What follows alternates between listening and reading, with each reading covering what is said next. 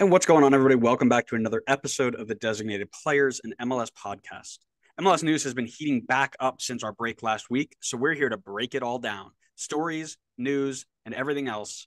Give our thoughts, opinions, and give both sides, because that's what we do. We break it down from a neutral point of view. First off, Cucho Hernandez has been missing from Columbus for the last 2 games, and while it seems he may be back in the mix for this past weekend, which he was, Wilfred Nancy was incredibly blunt in his attempt to deflect questions about it. A conversation on the transparency issues in MLS will take place in this episode, so stick around for that. Then the New England Revolution have released renderings of their new soccer-specific stadium proposal in Everett. We'll dive into all the news and highlight the good, the bad, and the difficult things behind getting it over the line. And finally, there's been a lot of anti-MLS views online that have shifted slightly from MLS to its affiliate MLS Next Pro.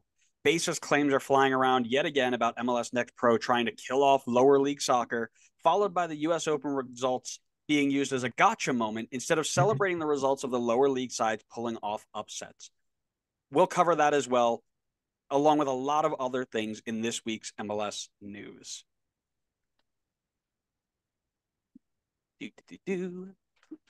Right. So we got that break in. Connor can now fit in the edit, and I will introduce him now. How you doing, Connor? I'm doing great because now I have another bit of audio to edit out of the recording. Listen, I am nothing if not helpful to you, so you're welcome. It's something like that.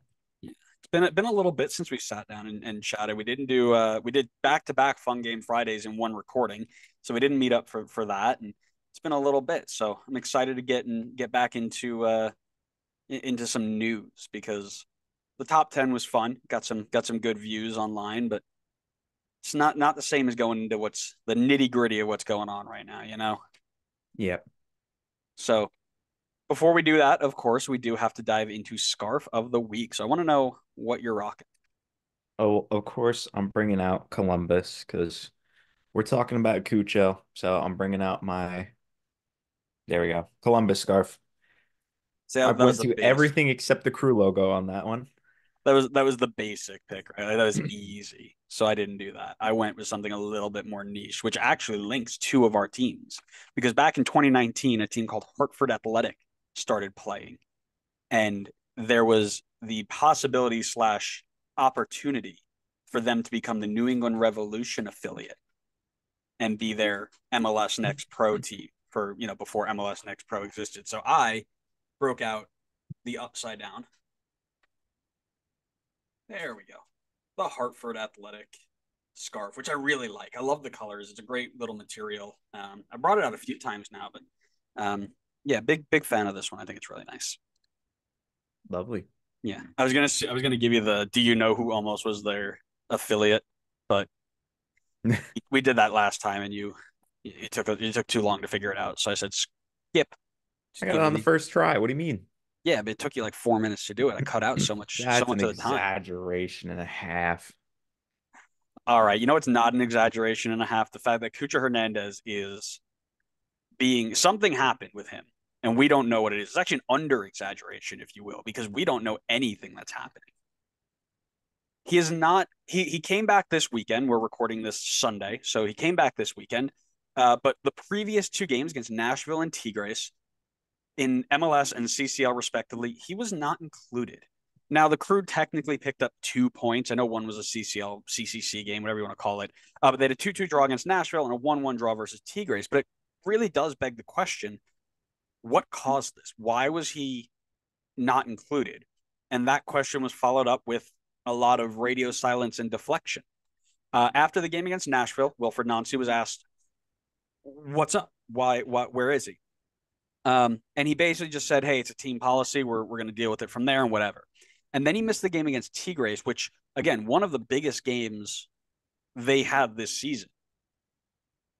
And he was very quick to mention when asked about it again that it's a team game and they're not playing tennis. Sorry to throw your game under the bus there, but he goes, "We don't play tennis. There are 11 players on the field," and he doesn't want to talk about just missing one player.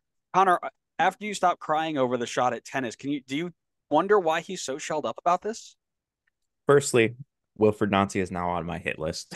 Um, all the respect I had for him is completely erased right now. Absolutely no reason to catch a stray like that. Um, it's a really interesting topic. They were talking about it a little bit on 360, and I'll hit you with my own question later on about this topic as well. But yeah, I mean, I had the same thought that I think we're kind of leaning towards right now, and it's just the lack of transparency when it comes to things in MLS. And I don't need them to like jump to conclusions and come out and be like, Cucho specifically did this, but just like some idea of what's going on would be helpful for the fans. Like if he truly did something like really bad, which I would believe is not the case considering he came back after like only 2 games missed. I think the fans would want to know that because they don't want to be supporting someone that's doing something that, is bad. And obviously they're not going to jump to conclusions because there might be legal ramifications for that. And I understand that they need to take their time in doing certain things, but like I just think a little bit more transparency would help. Like, oh, it's a disciplinary thing that Cucho's out for. Like, oh, it's an injury. Like, just leaving it so vague is just frustrating for fans to understand what's going on. And it's not just the Cucho situation that's been like this. I mean, I think the biggest one is probably the Bruce Arena. Nobody, I think, at this point still has any idea what happened there. And everybody just sees Bruce Arena now like ostracized from the league. Who's Bruce Arena is arguably the greatest MLS coach of all time. And he no longer has a job in the league. And there's so many question marks around it. And there has been zero answers. So I think I would like to see the league be a lot more transparent on these kind of issues and talk about it a little bit more. I'm not saying I need all the details all at once, like immediately, but a little bit would be helpful, I would assume. Kind of wild. You mentioned greatest MLS coach of all time, and Chris Armas wasn't directly following that. Like, I don't know. To me personally, I think that's wild, but whatever. Um, but no, I think you're completely right. He's so shelled up about this because it's a trend in MLS, right? It's not. I don't know if it's necessarily about him protecting his players because as a coach myself, like when things happen internally, we usually keep it between the players, right? And then if we have to, and everybody's getting so riled up about it, then we'll hint at some things, but we're not just going to come out and air any dirty laundry that's going on. Whether it be he disregarded team rules and went out partying the night before or whatever. But you don't go out and just air dirty laundry, right? But there is this trend within MLS and teams in MLS in terms of lack of transparency. It's not like you mentioned, it's not the first time this has happened, and I'm fairly certain it won't be the last time this has happened, right? And let's go away from just the players and the teams for a second. Let's talk about the league. How much GAM or TAM does Atlanta United have right now? Not a The clue, world may never know. right? Not a clue. How much of their salary cap is usable? Not a clue, right?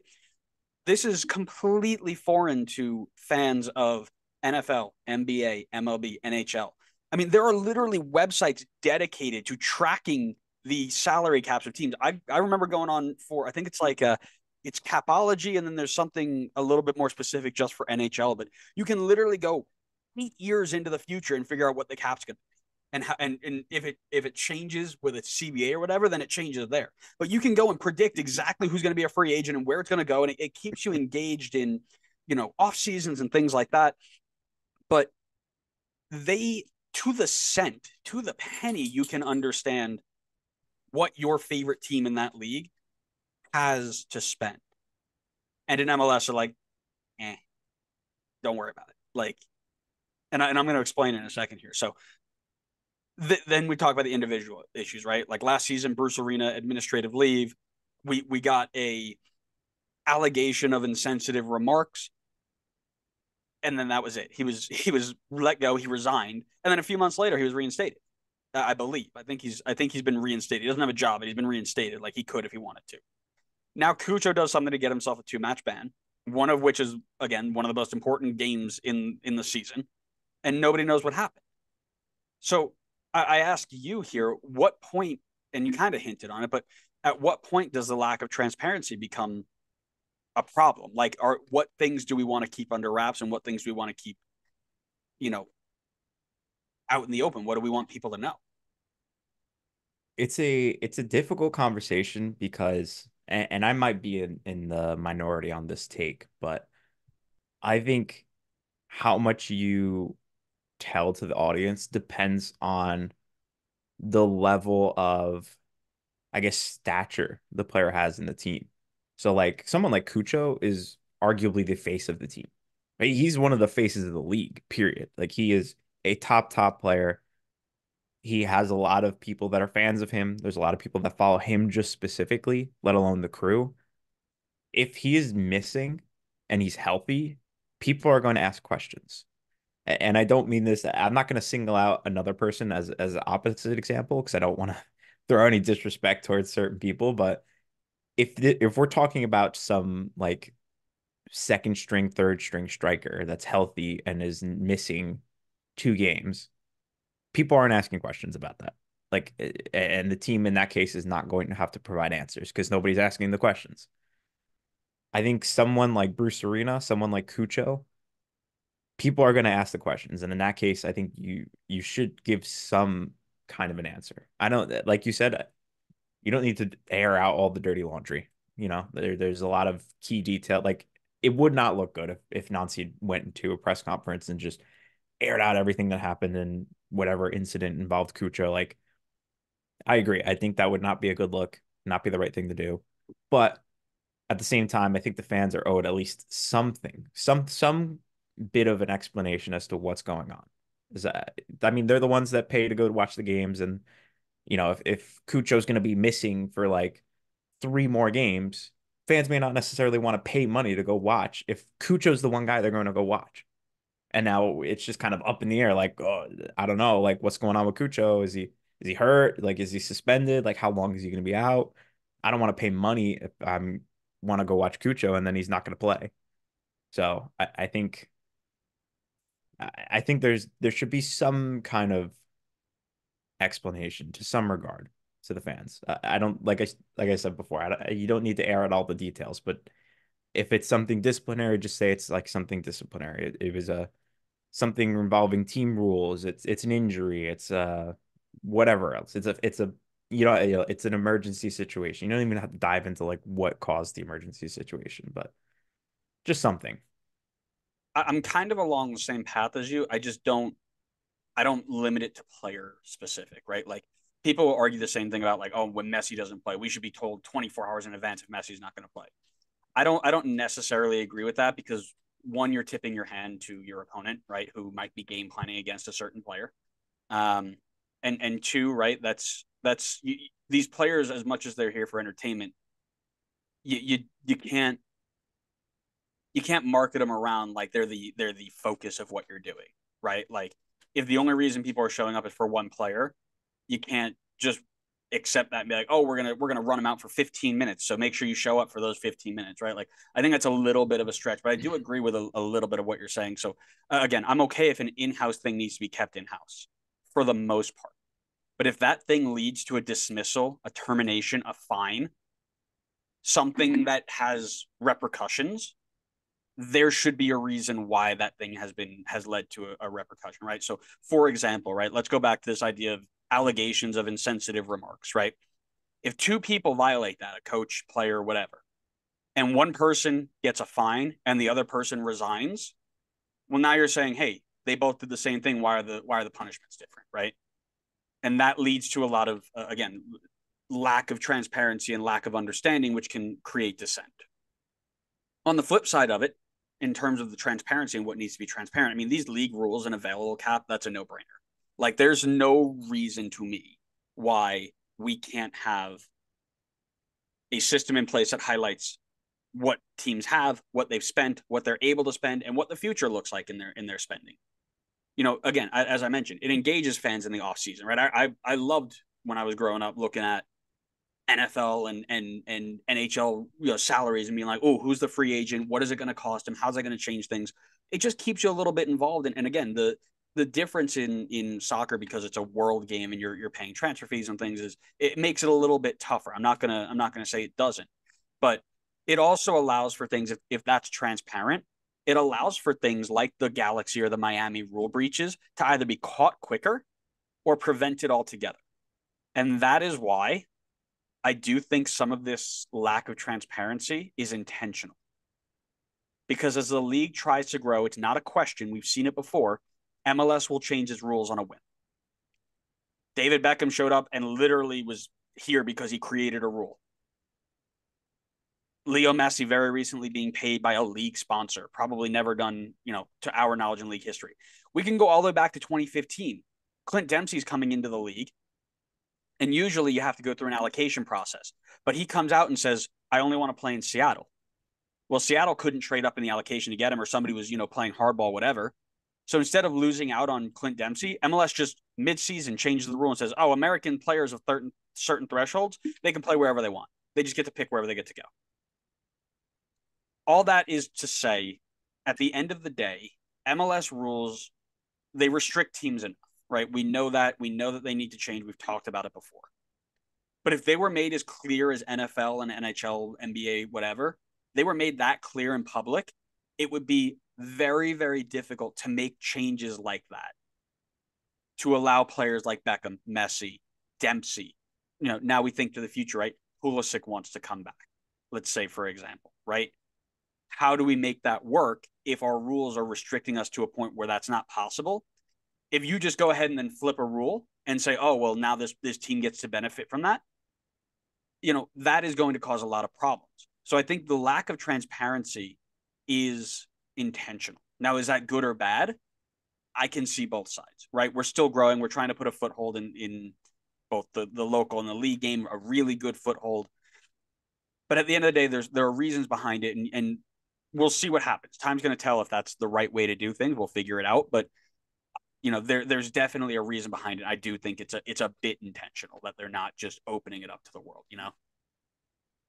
I'm honestly okay with the league making those kind of spur of the moment changes to the rules Sure. because if they just stick with the rules, I think we're many steps behind where we are right now. If we're even still around at all, right? Like Beckham probably like if they don't change the rules, Beckham doesn't come to the league.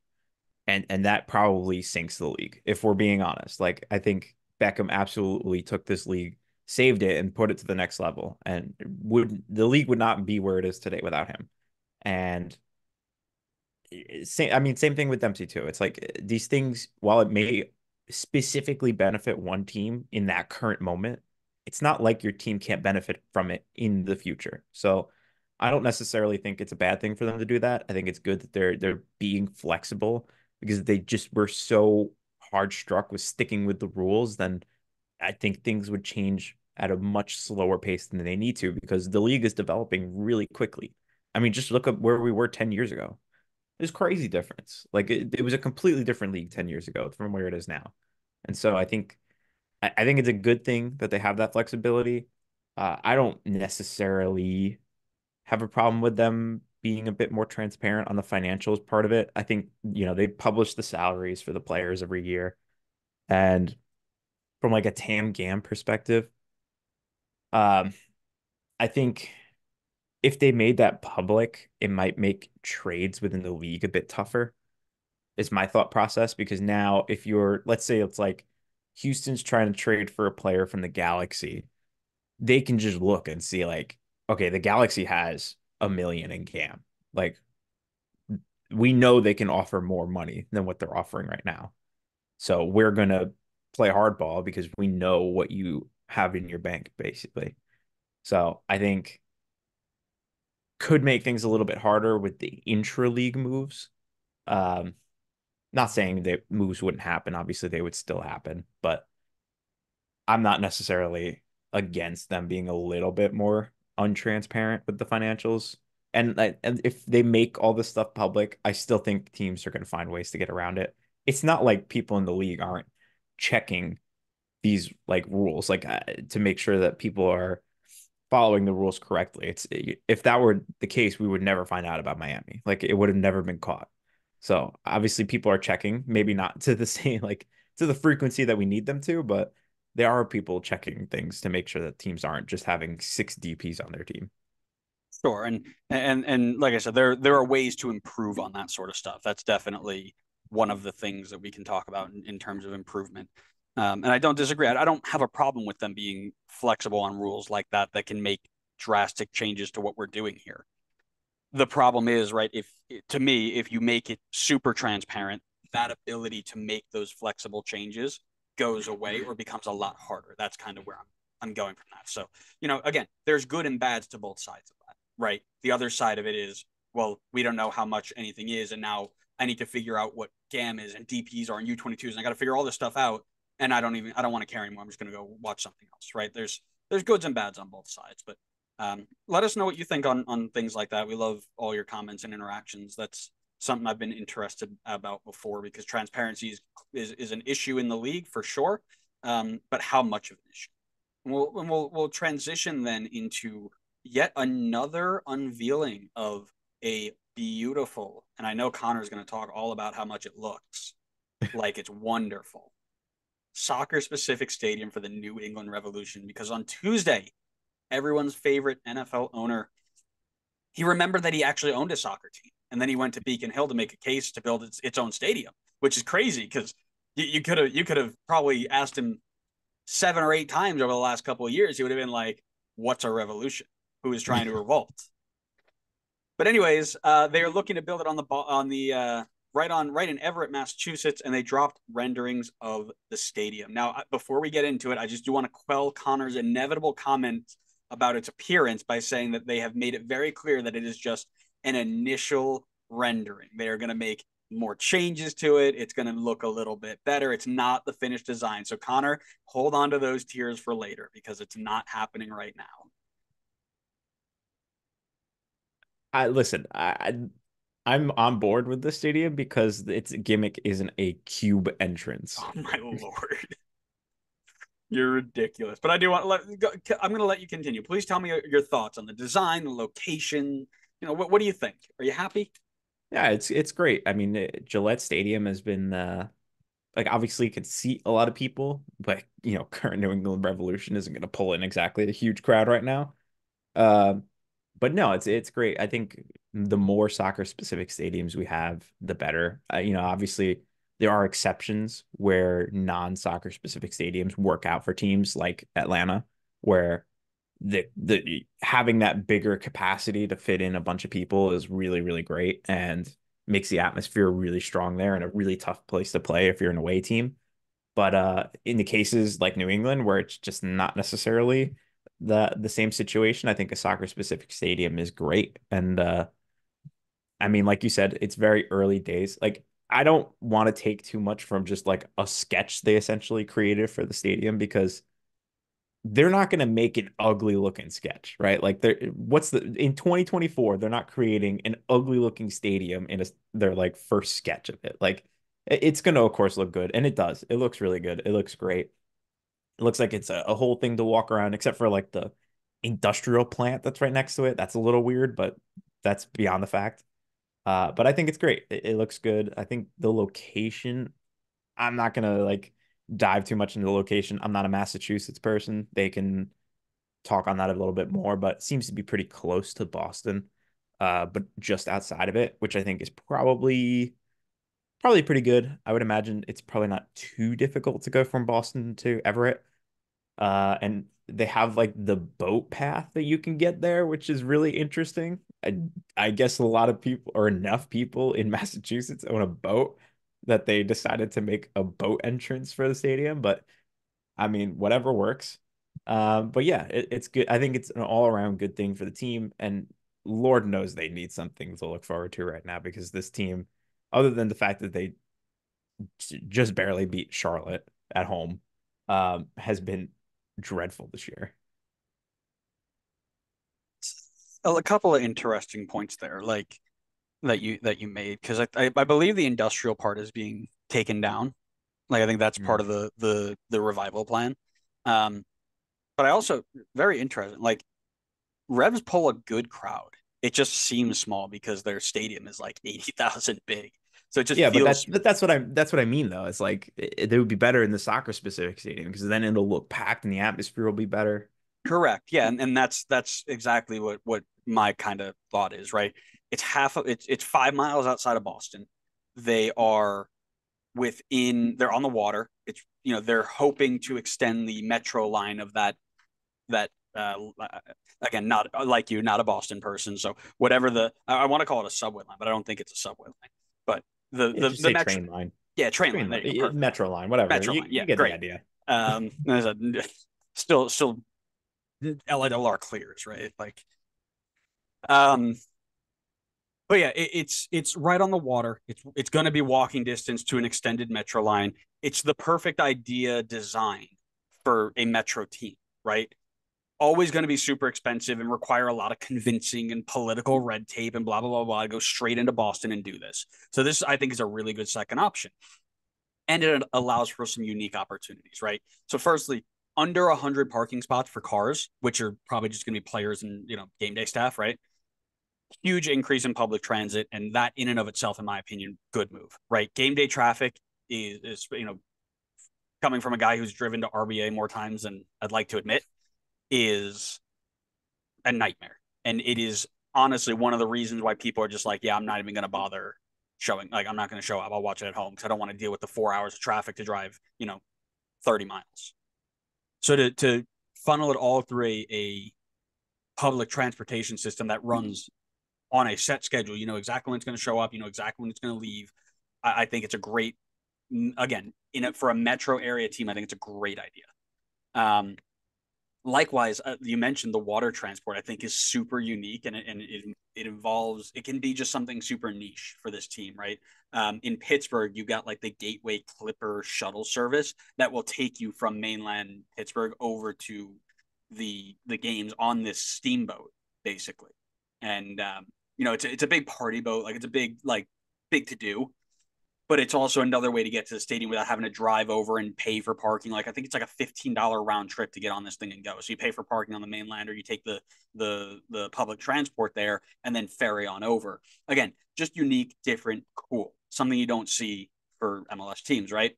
And then like New York City's plan, it comes with an improved community restoration, right? Public park, $10 million for housing stabilization, which not defined in the article, but again, can only be, it only sounds like a good thing, right? And it also says that the stadium will be open to other teams and like band practices and things like that. So it's a community thing too, which is nice. Um, on the flip side of it, right, difficulties are going to be rewriting those zoning laws so that they can turn it from the industrial site into the stadium. Funding, of course, and the transportation, and again, overall approval, right? How are we going to share the revenue with the surrounding area, right? Because that's always a big thing is, oh, you're going to put a stadium here, we want to cut, right? So you're using all of our people and whatever we want to cut. So how are they going to spread that out? That's going to be an interesting way to do this. But like you mentioned it before, and we said it with New York City, and we say it with pretty much every time we see one of these teams move from a non-soccer specific stadium to a soccer specific stadium, is that this is good. Like location, price, whatever, it's good. The and it's not only good for the league, but it's good for the game in the country, right? Having specific places that are soccer only is good. Revs usually getting around 20 to 25,000 in the game, in the door every day, every game. So playing in a 25 to 30K soccer specific stadium is going to make that atmosphere intense. It's going to make it really, really united. It's going to be really, really nice to watch that happen. And again, I don't really care about the design. I'm gonna be honest with you. Like if it looks bad, whatever. People aren't gonna be there like, oh, that looks ugly. I'm not gonna go watch my team play. No, like that's not happening. But in this day and age, soccer specific stadiums is very important, and this is one of the teams that has to have one. So I think it's great. It's a great sign. I think, unless you have any other, disagreements or things that you're worried about. The only other thing I'm worried about, and it was a point that you mentioned earlier in your conversation, was the transportation to the stadium. Mm-hmm. You'd mentioned the lack of parking, so it's going to be a lot more public transport. I think the reality is you're going to see a lot of ride share services is going to be very common. A lot of Ubers, a lot of Lyfts, all that stuff. If there is only like what, because you had mentioned them needing to extend the metro line to get Mhm. here.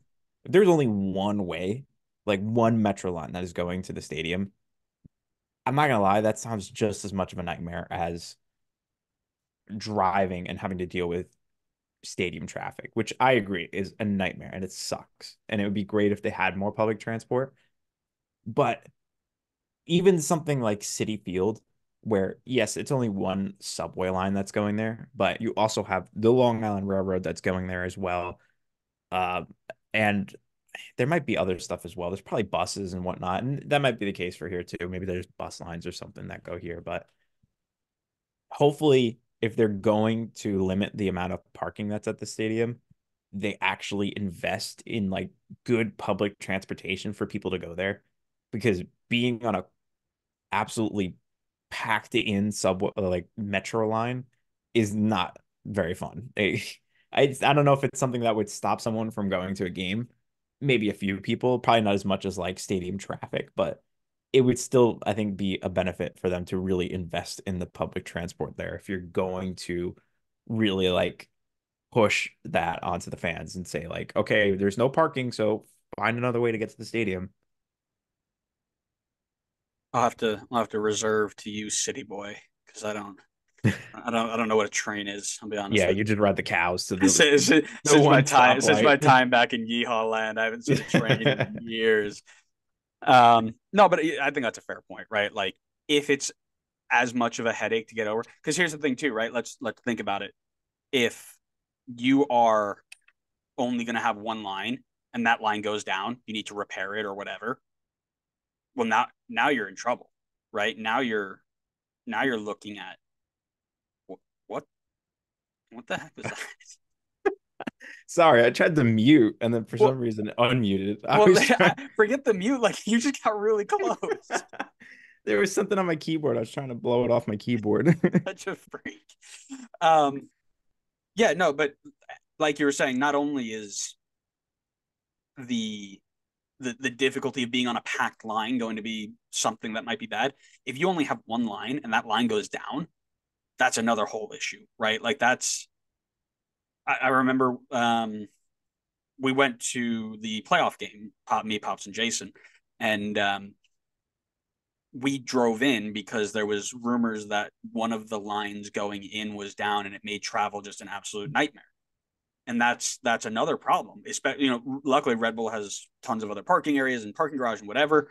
And we got to meet Andrew Wiebe, which was cool. But Very interesting way to meet him. it was a great meetup. It was the post meetup that got interesting.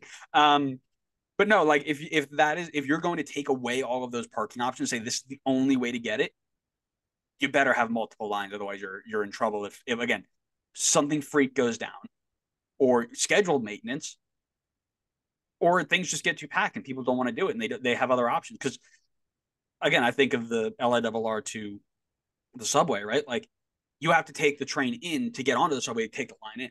Like it's not a direct path, so people would have to take multiple metro lines in. Might not want to do that if it's a nightmare to get in on that one line, right? It might deter them from it. So no, totally fair point. I like that.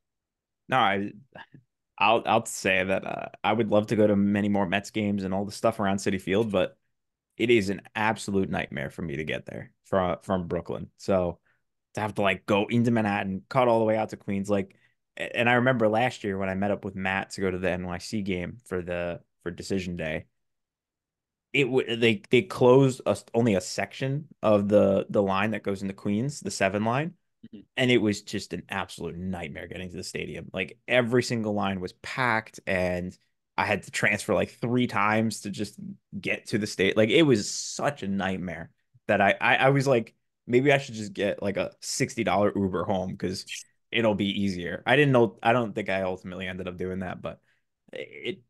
Yeah, I mean, to your point, I don't think they would schedule maintenance if there's a game going on that day. But to your point, if something happens to the line, and that's the only way to get there, then I guess nobody's coming to the game. Right. Well, and think about like you mentioned that, right? Like when I take public transit in, it's Huntington to um, Penn Station. Then it's transfer into the path to take that to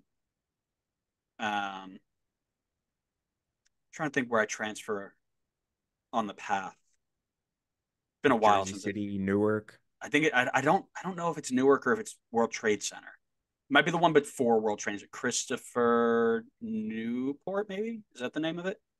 I can't remember. It's been 8 years now since I've done that. I've driven in every other time. But I transfer there before I get the one to Harrison. So it's like it's great because there's a station that goes right up to Red Bull Arena. You just walk across the bridge and you're there. But for a lot of us to take all of those transfers to get in, that's tough. And then, like I said, you have freak things that go on, like a bull running down the LIRR tracks, like the most random stuff. Do you see that? No, I didn't. You I have haven't no seen? idea what you're Oh, talking dude, about. I gotta show it to you. I'll send it to you after we're done recording, The Smithtown Bowl is loose. bro. I don't know what station it was at, but there was literally a bull with the horns like out here, just running down the railroad track. All the trains had to stop. Everybody was delayed like 2 hours before they caught the damn thing. And I was like, it was like a week or two before the Red Bull season started. Like, this is either a really good omen or we are screwed. That was just a crazy marketing event, event from Red Bull. That's what it That's what he said. was. We go. Oh, finally, Red Bull Global doing some marketing in New York City. The Um, Red Bull is on the loose. well, there was actually a little petition like, "Yo, somebody should like make that our bring it to the stadium, make it our mascot," and they returned it to whatever wildlife sanctuary it came from, whatever. But again, random things happen in New York and in Boston and metro areas that you just can't plan for. So you should have multiple ones, right? Let's That was get. I feel like we should get to the last topic because this one's Alex. going to be like an hour long. I No, feel but that like. was we needed to talk about the bowl. No, it's fine. I'm fine talking about the bowl, but Yes. I'm trying to be conscious of time and allow us to have our full thoughts on this last Oh, topic. relax about time because what we had to do was take a lot of time to wrangle that bull and take it by the horns. And that's what we're going to do with this next topic is take this topic by the horns. No, didn't like it. Didn't like that's, it. That felt that's all like a right. You have stretch. bad taste. We know you have bad taste. It's okay.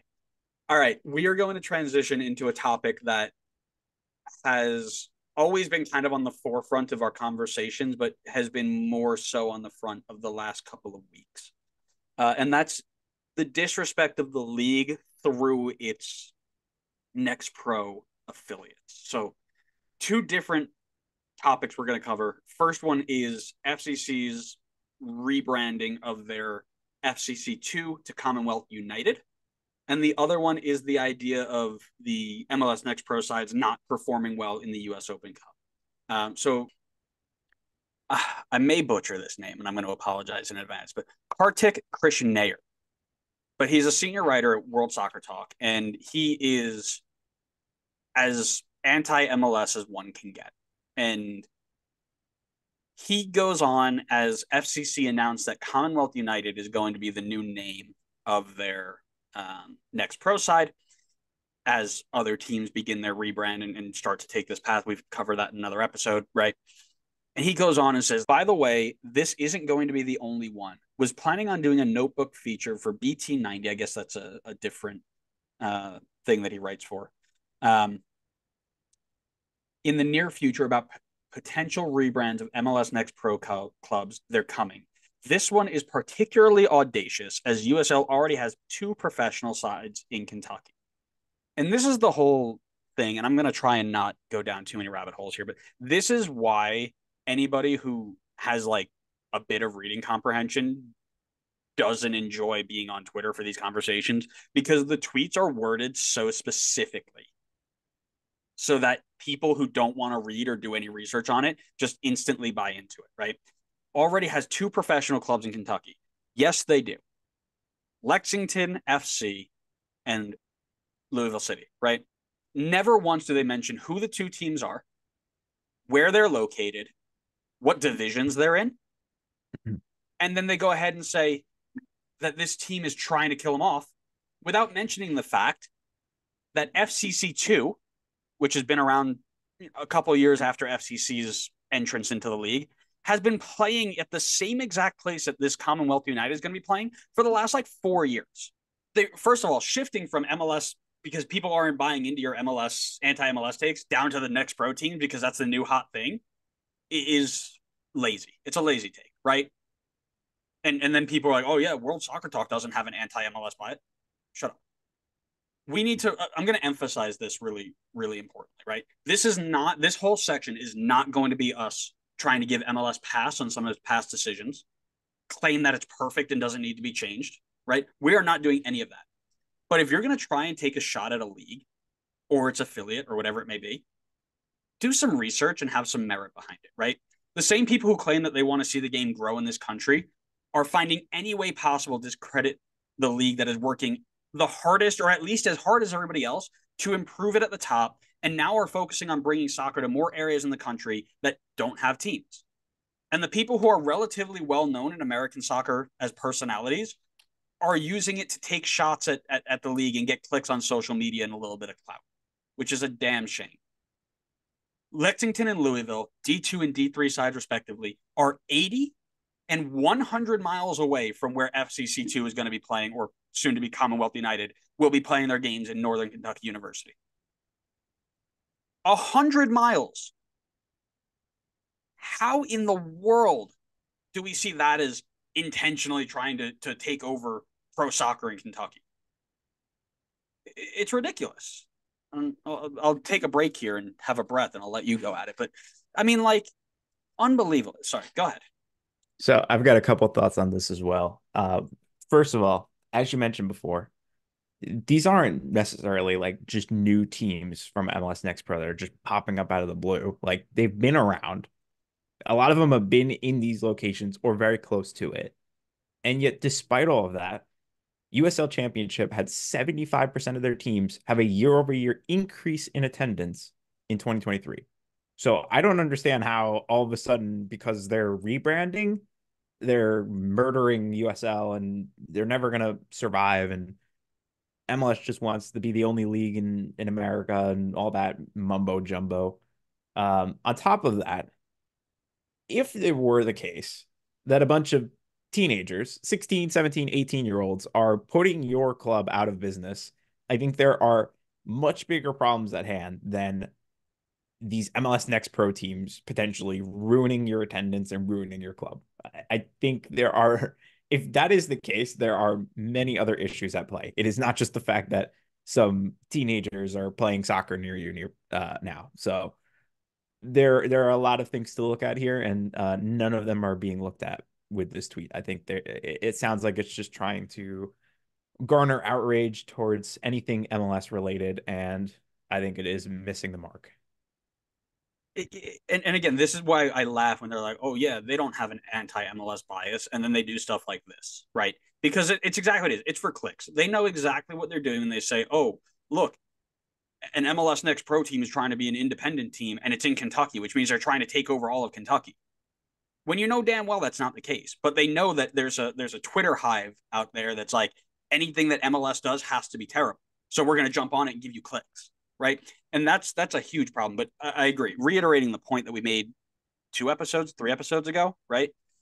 If MLS is rebranding their third division development league side with teenagers and like a few over 23s, it is capable of bankrupting one of the most successful teams in USL Championship in the last half decade at least, maybe longer, who has their own soccer specific stadium, that has a women's team, a youth development program, has put players into Europe, right? We've got players coming out of Louisville, Josh Widener, who's in Europe right now.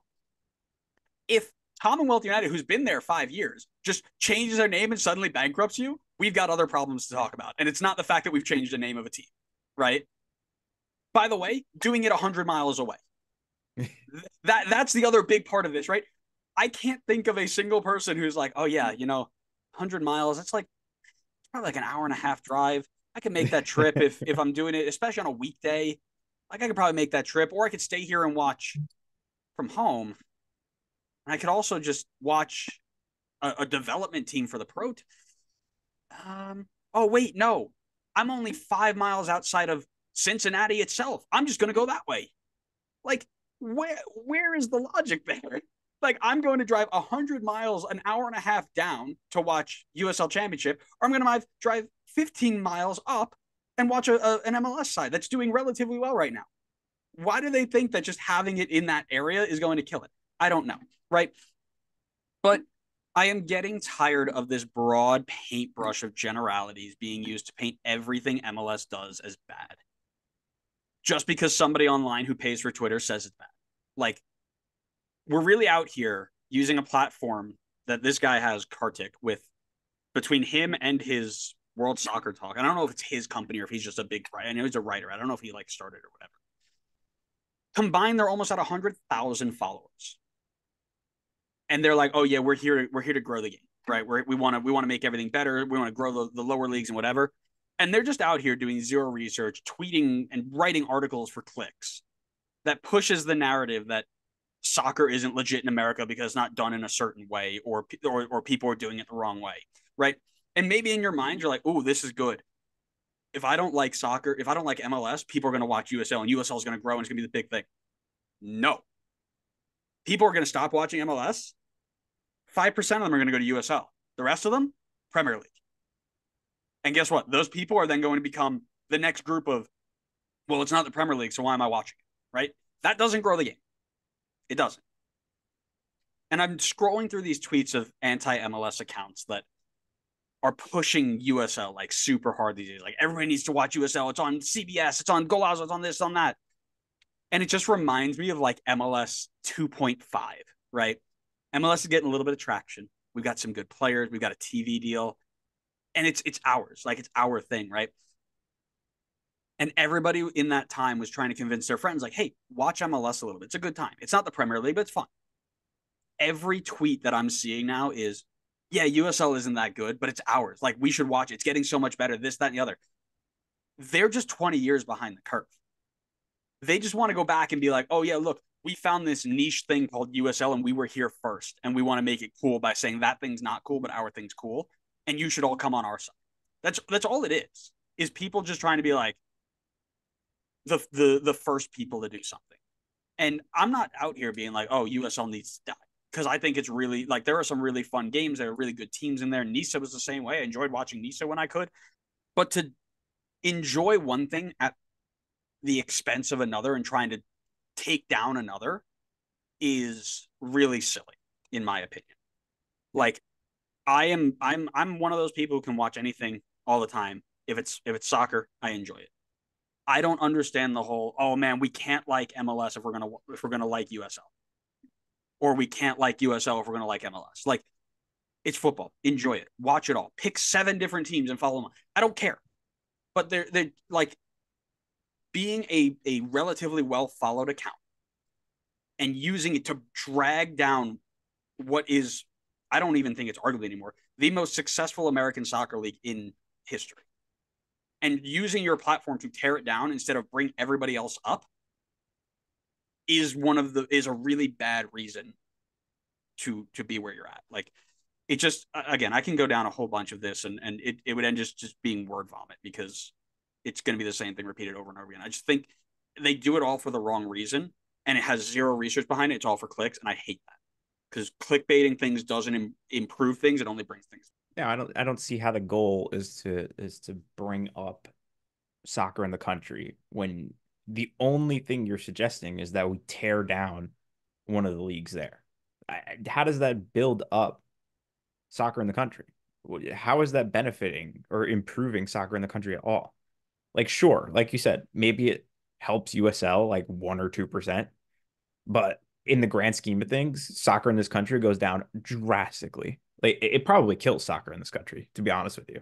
Probably just kills it permanently. And like you said, the Premier League is now just like the full, like the only focus here. Like, even if they don't go to the Premier League, they're going to be like, "All right, whatever. I'm going to go watch basketball. I'm going to watch football. I'm going to go watch baseball. I'm going to watch hockey." Like, there's a million other things that they can go do. Uh, so yeah, I don't think they're just taking down MLS is not moving the needle towards improving soccer in this country at all. No. And this the whole conversation, and I don't want to dive down into it, but I think the whole conversation is about it's heading right in the direction of pro rel. It's the same thing every single time. Whenever someone's talking about wanting to improve USL and MLS is trying to kill USL, it's all related to the pro rel because they want USL to be stronger so that they can build the pyramid because that's what Europe does, and Europe is successful, and pro rel is the only way that we could be successful in this country because all of a sudden millions of people are just going to jump on board as soon as MLS gets pro rel.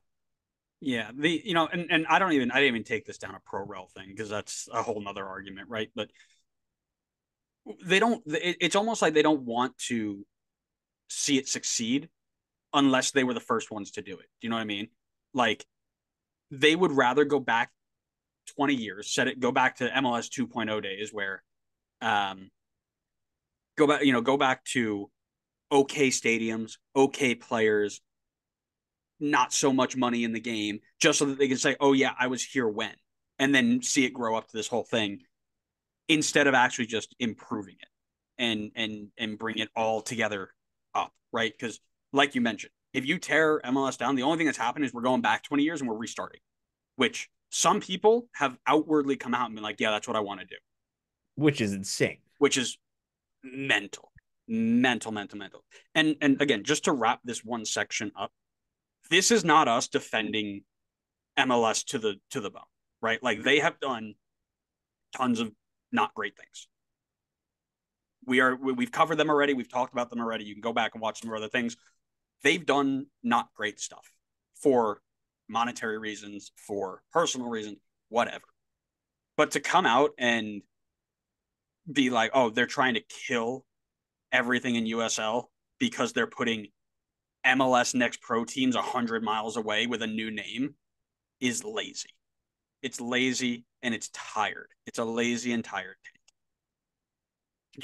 You can probably put together an argument about some of their actions hurting USL. Is it intentionally to kill them? No. And we've had that conversation already. You can go watch that too. But this specific take is lazy and really, really tired. And to continue on this theme of relatively not so great takes, we turn to Sebastian Salazar in the Football Americas podcast. But he comes out and had a 40-second clip on MLS Next Pro teams bowing out of the US Open Cup to a bunch of amateur sides. And he used it as a statement against MLS and its US Open Cup stance. And to me, this one's a little bit different. So much like the Garber comments in the past, where we broken down kind of what he said and what we think he meant, that's kind of what I've gone to do here. So first and foremost, it's a 40-second clip. Sebastian Salazar is essentially becoming the anti-MLS version of Alexi Lalas, right? He's going out there and he's saying anything he wants against MLS that he knows that will get the anti-MLS Twitter hive buzzing around and engaging and all this stuff just to get clicks, right? And he goes on this mini rant after 8 of the 11 MLS Next Pro sides were bounced out of the competition. And he says 4 at the hands of amateur sides. His first reference is to Garber's comment about MLS Next Pro being the only place kids can play soccer. And if it didn't exist, nobody would be playing soccer. We've addressed this comment before. We did it on that exact comment, that exact statement. We went through the whole thing and broke it down. His comment, taken out of context in this scenario and in the scenario before, was about the uber 1%, or the 0.001% who could either play at the top level in America, Europe, or other sports in general, because USL was never really an option for them, right? Is it the correct comment to make? No. And I think we know that as soccer grows, all levels are going to be viable because USL is starting to put teams in or players in Europe. And it seemed like those are going to be the two pathways, and that's fine. And that's going to change. And I think the comment by Garber there was wrong, totally fine. But here's where I have the problem. He follows that up by saying, maybe they really shouldn't be playing at all. If you're a person whose entire platform over the last 5 months has been about America growing the game, America needs pro rel so that people can engage with it and we can make the stronger from the ground up, right? And MLS needs to be in US Open Cup because that's what it's all about. It makes the game better. It makes it all across the country. Everybody wants to be engaged in the US Open Cup. And then you come back because a bunch of kids from MLS Next Pro lost to adults in an Open Cup game who were just physically stronger than them, who weren't playing the best football, while MLS Next Pro is about development and teaching them how to play a certain style. And your suggestion, because they've lost to 4 amateur adult teams, is quit altogether? Are we kidding? Like, how is that going to grow the game if we take people who are playing in some of the top developmental academies in the world or in the country and just saying, yeah, quit because you lost to a bunch of amateurs who are 9 years older than you? Now, what I think he meant to say, and I'm going to ask you about this in a second, is that they shouldn't be playing in the US Open Cup. which is a completely different conversation and maybe a fair point. But with his phrasing and the specific clipping of this section was something that he knew would stir engagement and get impressions on Twitter. This is one of the reasons why I think that football is going to be held back in this country, because people are more concerned about having a big following with people who will take dumps on the league and all the things that are bad, instead of actually addressing issues and commenting on it. I have a point to that, but I want to hear your thoughts on I mean, it's the low hanging fruit of MLS Twitter is just to jump on board and say all these bad things about MLS because it's just really easy. Like you said, if you start doing that, you're going to be surrounded by the crowd of people that agree with you. And because it's not a big crowd, they will gather up together and support each other. And it's easy to get engagement in that regard. But I think the real way to go about these things is to have like proper criticism about things like you said before, like the league is far from perfect. We've talked a number of times about all the things they've done wrong with US Open Cup and the way they've handled that. And I think that's the proper way to go about it, is to not say like we should just completely abolish, like the league should not be involved at all. We all this stuff, bad things about MLS and get rid of the league entirely and all this stuff. But I think the real conversation needs to be had about where things went wrong, how things can be improved, not necessarily just burn it all to the ground immediately. that. And this clip really, the more I dug into it, the more I got frustrated with it, right? So he finishes the little clip by referencing US Open Cup. Finally, it took him 30 seconds to talk about US Open Cup, which is the premise of what he was talking about, saying that MLS Next Pro teams losing is definitely what the cup needed. And you could tell the tone in his voice was sarcastic and condescending.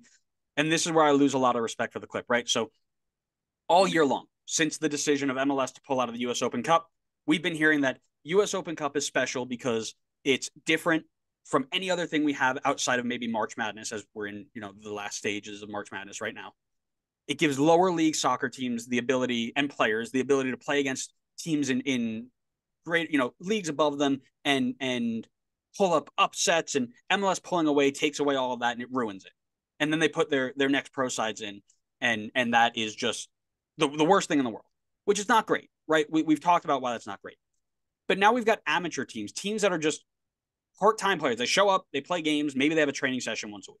One of them is named after a burrito place, dude. Like a California burrito place put a team together in an amateur division, won whatever the I think it was in California, whatever the California qualifying was, and now have taken down an MLS Next Pro side and a USL League One side. Both of them professionals in their own way. And instead of being excited about that and raising them up and, oh my God, look at this team that's making all of these great runs, we're using it as a way to dunk on teenagers who are playing their first real competitive game. And this is why I got upset, because I thought maybe this was just a clip of him ending it. And in the beginning of the episode, he was like, oh man, like this team, Farolito from California, going on this great run. Here's what they did. You want to know what the clip was posted on April 4th. So I thought it was either a preview, kind of like we do for our episodes, or a post clip like we do for our episodes. So I went back and I looked at the episodes that they were talking about. The episode before this clip was posted, the topics were Tyler Adams' man of the match performance at Bournemouth, which was a fraud because he should have given Everton a penalty, but we won't go down that road. The week past of NWSL and the Canadian Premier League. So I'm like, okay, maybe it's a preview. I look at the episode after. They clickbaited Messi-less Miami losing to the Champions Cup, Messi's post-match scuffle with Monterrey, MLS's poor performance in Champions Cup, U.S. women's national team She Believes Cup, and the Copa del Rey final. 8 different topics, not a single one about U.S. Open Cup, which means that at the very end of, because he says it in the clip, I want to leave you with this note. So at the very end of whatever episode this came from, he decided to just go completely off script and take a dunk on the MLS Next Pro setup, because he knew that it was going to give him clicks and he knew he was going to get engagement.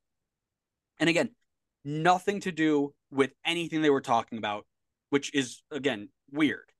But it's just so disappointing that when people who have this sort of following will worry more about getting clicks for their show than actually engaging in that issue, right? And I get it. It's their job.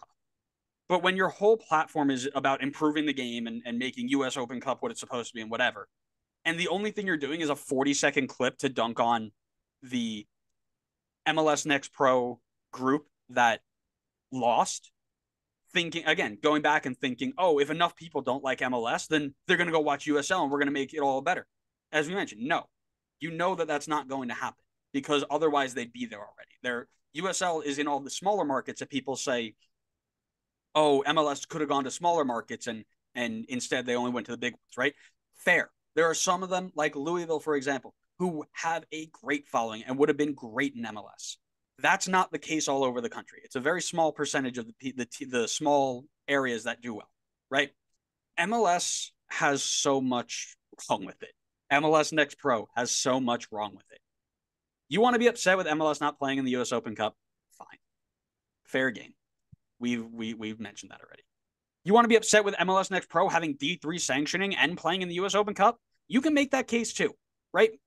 I don't know if the Premier, like for example, the Premier League second division, I don't know if they've got sanctioning. I think they're on their own little, one off, right? I think in Germany and Spain, you have some of the second teams playing in the pyramid, but they can't get up to the first division or the second division, just by ruling of the league, right?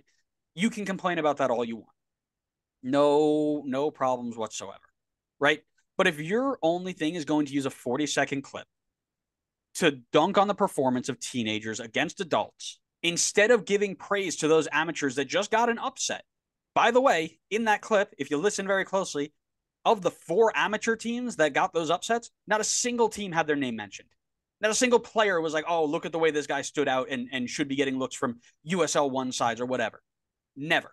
Which tells you what the intention of the clip was, which was disappointing. And again, now I look back at it, I feel kind of bad. We're giving him the engagement he wanted, right? Which, whatever. But these are the reason the game is going to get held back in the country, not because MLS does it one way and USL does it the same way, but with a little bit less money into it.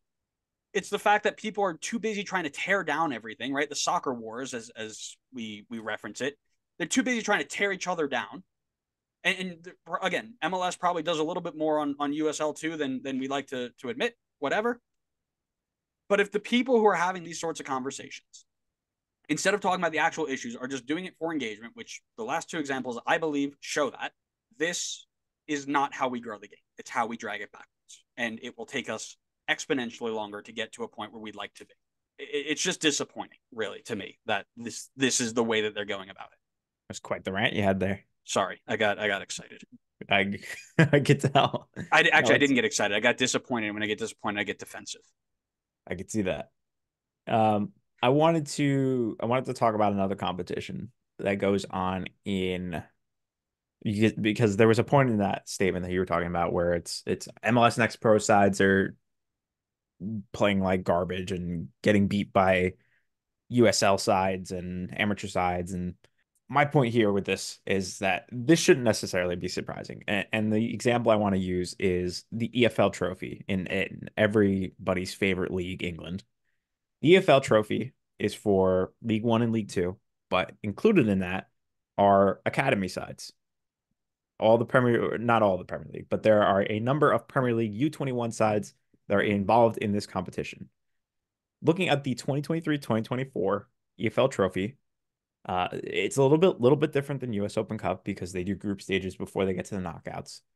In the group stages, there is a U21 side in all of the groups. There's one side in every single group. 6 out of the 16 U21 sides were able to get out of the group, or basically first or second in the group. Only one team finished top of their group, so 5 out of the 6 that made it through were second place, and the other 10 got eliminated. Within the next round, only 2 teams, which is the round of 32, only 2 U21 sides made it past the round of 32. So I don't understand why it's so shocking or surprising that an MLS Next Pro side is struggling against teams that are basically like our 3rd and 4th tier in the US. Like if you really want to put it into a pyramid, USL 1, USL 2, 3rd and 4th tier. Like there, of course, there are upsets in there as well. Like the semi-professional teams are obviously going to be at a lower level than like League 1 or League 2 in England, right? Like upsets will happen. It's a bunch of teenagers playing. It's going to happen. But majority of the time, it's like USL Like if these MLS Next Pro teams are losing to third, fourth tier sides in the US, then it's like, why is this so surprising when the exact same thing is happening in England? You know, past the round of 30, like majority of the time, these teams are not winning. And even the few teams that made it to the round of 32, a few of them got absolutely blown out, like 4-0, 3-0 losses in their knockout games there. I think even out of the two that moved on, only one made it to the quarterfinals, and then that was it. They were all out beyond that point. So like it shouldn't have been this expectation that MLS Next Pro was just going to come in here because they have the MLS tag. They were just going to wipe the floor with everybody. It's a bunch of 16, 17, 18, 19-year-old kids playing against people who are like in their 30s. It's going to be like there's going to be plenty of cases where they're going to lose. So I don't think that that's like a fair criticism of the MLS Next Pro sides to be like they should have done better. Like why are they losing to these teams? Like it's a bad look for MLS. Like I don't think there was if you were having higher expectations than that, then you had too high of expectations. Well, and I wasn't actually going to bring this in, but since you went numbers, I've got numbers. I went back and I looked at the last 4 U.S. Open Cup first and second rounds. MLS, and again, it was a manual thing because it was all on Wikipedia, so it was a little tough to do it. I was kind of counting as I was going. MLS Next Pro has been upset 5 times in this thing, right? They're the third division, which means they're only playing teams below them, which means when they lose, they're getting upset, right? Let's back up 2 years where USL Championship was playing in 2022.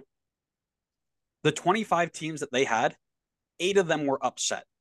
3 of them by MLS Next Pro or NISA, were in their first and second year of existence, and some of them had been like the clubs were their first year of existence because NISA was still kind of fluctuating in that realm, right? The rest were USL one sides, which again, pro, whatever. I'm not going to take a shot at that, but if you look at the upset rate between a percentage of the 2022 upset and the 2024 upsets, 32% of USL Championship sides were upset in the first or second round. 28% of MLS Next Pro. Do you remember hearing a peep in 2022 about these sides getting upset and USL Championship being a dead league that nobody should play soccer for USLC anymore? And it is what it is. I don't. The idea that just because it has MLS in their name that you gotta dunk on it. And again, should they even be here at all? Probably not, right? And we've had that conversation. We're not defending their presence in here. And you're allowed to be happy that they are not winning, right? Which is fine. Like I'm not saying don't be if you are an anti-MLS person and you see an MLS affiliate losing, you'll be happy about it, and that's fine. Like I'm not saying you're not allowed to be happy about it, but give credit where credit is due. Don't use these losses as this is why MLS Next Pro should never exist. Give credit to the teams that are creating these upset, these amateur teams that are beating third division sides, right? Because here's the thing, right? El Farolito, right? The team that we were talking about, they beat, I believe it was Portland Timbers 2 in the first one. It was like, oh my God, look at that. MLS Next Pro, they're terrible. The next round, they go on and beat a USL 1 side in Central Valley. And everyone's like, oh my God, they've won again. And then crickets, right? And instead of going back in this clip and being like, hey, I want to leave you with one final note, big shout out to El Farolito, the team from a burrito stand in California making waves in the U.S. Open Cup, 2 back-to-back upsets, making it to the third round and playing against, I don't actually know who they've been drawn against yet. I have to look it up. But it's Oakland. Oh, playing against Oakland. Great. Awesome. They're going to get another chance at a USL Championship side. They've climbed. They're playing everybody from how great is that? This is what the Cup's about. And then going on and saying, hey, this is why we don't want, MLS to go out of it so we can have more of these. Totally fine. A very fair and accurate gripe or criticism, right? Those are the 2 words I'm looking for. Of the situation that is at hand, right? But to completely disregard those 2 or the 4 rather, excuse me, who have had all these upsets and have won against these other D3 teams just to take a shot at an MLS Next Pro side so that you can take an extended shot at MLS is lazy, right? There are ways you could have gone about that would have been better. And again, this would not have been as big of a deal for me if the entire episode was a US Open Cup episode. But for the fact that it was a 40-second right at the very end of the episode just to get engagement and viewers that sucked me in, got me. That is just it's such a bad it's just bad report, bad soccer reporting, but whatever. I mean, if it was really about like the upsets, then I mean, Farolito is not the only team from MPSL that is currently still in the competition. So if we're Right. about upsets, then you would cover all of the teams that have made runs this Right. far. Like there's Lubbock Matadors who also are in MPSL and also are in the third round right now, set to play against New Mexico United.